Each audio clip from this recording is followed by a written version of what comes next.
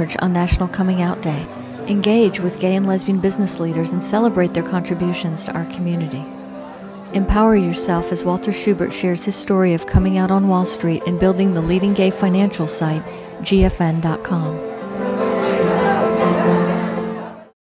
Hello, I'm Dr. Richard Kaufman. We have been on Paces Ferry at the Chattahoochee River since 1986. We do not require appointments. You may walk in at any time, Mondays through Fridays, 9 to 6.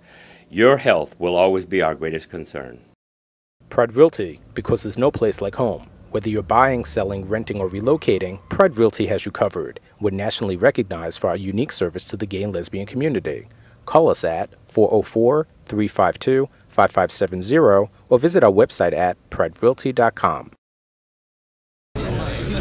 Gay political strategist, Democratic fundraiser, presidential advisor, and successful author David Mixner spoke to September's meeting of Atlanta Executive Network. Newsweek magazine has called Mixner the most powerful gay man in America.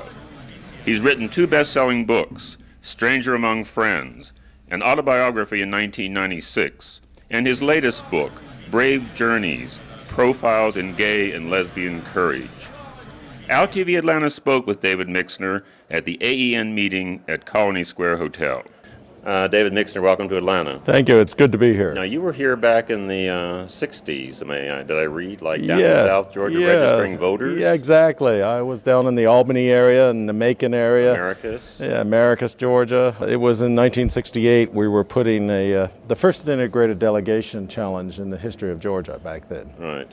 In your original book, Stranger Among Friends, you trace a lot of that history. But you had, if I may, Kit, who died in an automobile accident, and then there was Frank, who mysteriously disappeared in Washington after, you said, a passionate relationship. And then sadly there was Peter, who died of AIDS. Do you think in the gay world that those sort of passionate relationships are sort of what we're all about, or are there really lasting ones? And do you have that faith that there are? Well, first of all, I don't see anything wrong with passionate relationships or short-term relationships if it's enriching and nourishing and exciting for the individuals involved and healthy for both parties. I try not to put parameters around anyone else's relationship if they're happy. But I think one of the things that we've explored, and maybe one of the gifts we bring society, is that because we have not allowed to be officially sanctioned our relationships in a number of ways, that we've had to explore alternatives. And I think that in many ways that we are seeing in many of the heterosexual community copying some of those alternative ways that people can be together, love each other in a healthy, wonderful, positive sense, and at the same time meet the needs of a very complex society that we live in. Well, let's talk about the new book, Brave Journeys. You profile over about 50 years, 7 persons, gay men and lesbians, from the 2 ladies in San Francisco who founded Daughters of Bilitis to the new contemporary lady who is really on this forefront of the anti-hate campaign.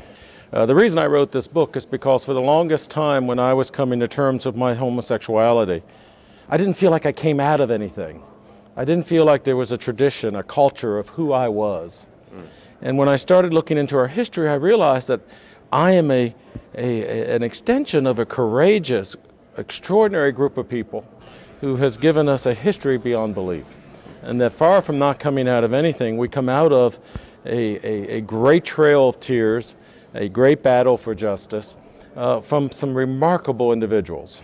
And what about Al Gore? Where are we with him? I think it's one of the most important elections we face as a community in many, many years. Not only because of Vice President Gore versus Bush, but because the House of Representatives is up and the Senate's in play. And the Supreme Court? And the Supreme Court, as a result of both of those, is definitely in play.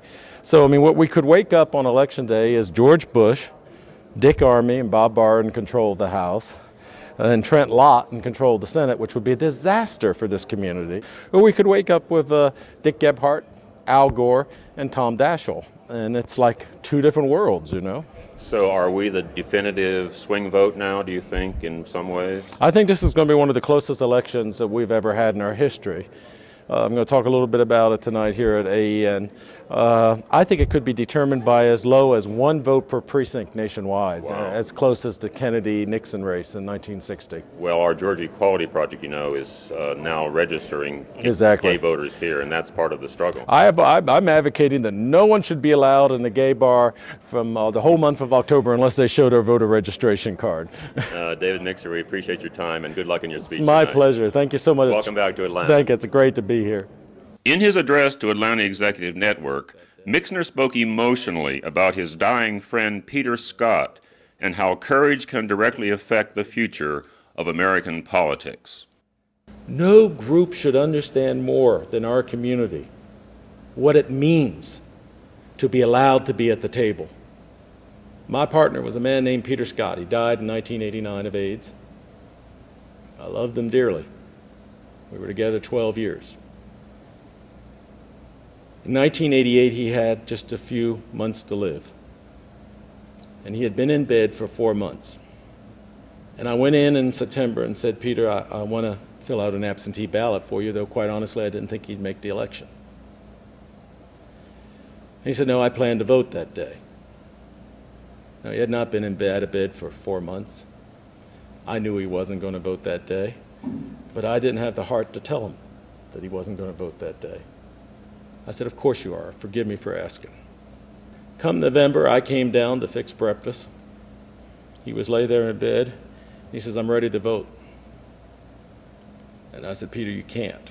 You haven't been out of bed in months. You have no energy. He was emaciated. He hardly had any weight left on him. He said, oh, yes, I can. I have to vote because I am in this bed. I have to vote because I don't want anyone else to be in this bed. 3 of us carried him to the car, laid him in the back seat, took him to the polling place, which was in a private house up a driveway. And he pushed us away and almost like Jane Pittman walked up that driveway by himself to cast his vote. Came out of the voting booth and collapsed, and we had to carry him home. How dare you not be registered? How you dishonor people like Peter Scott, who would give anything to be here today, to participate in this great, remarkable history and journey that we all are a part of.